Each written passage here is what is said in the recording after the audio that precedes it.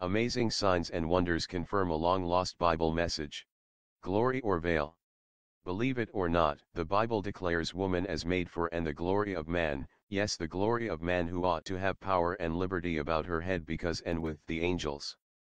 The Bible declares her long hair a glory and covering, yes, a glory and covering, and counts lacking proper covering as being grimly shorn, and states, if it be a shame to be shorn, let her be covered.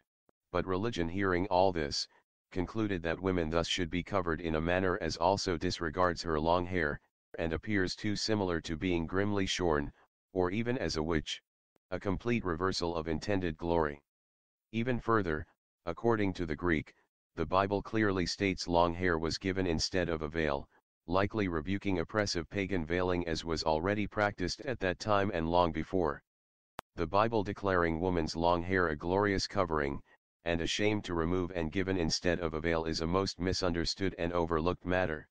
Yes, God certainly cares about the glory of who He created to be the glory of man, but the doctrine of devils, which the Bible says rejected marriage, rejected woman's glory as well, and somehow totally reversed our Bible's glorious message.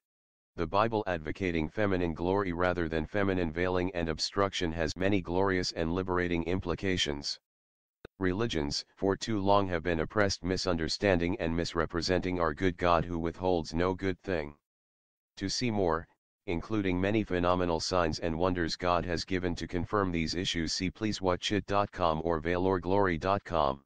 And lastly, in concluding, here are given several clarifying pages to pause and read. Thanks for watching.